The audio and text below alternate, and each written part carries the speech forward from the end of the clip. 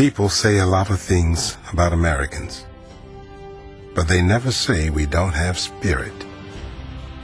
It's what makes us a country. It's what gives us courage to face impossible odds.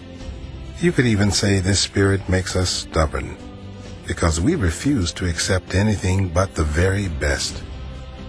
It's in coaches who nurture talent and parents who recognize potential. It's in bake sales and after-school tutors, teammates who inspire one another to train late, and janitors who leave the lights on, nutritionists and trainers, bus drivers and baggage carriers, bosses who don't mind part-time hours, and friends who don't mind being part-time friends. The thousands roaring from the stands and the millions cheering from home. See, our spirit doesn't just make us a country. It helps make our Olympians.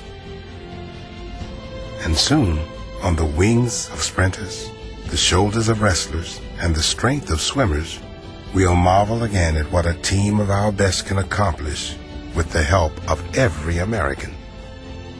In these athletes, we see ourselves, medal or no medal. Their feats inspire our own.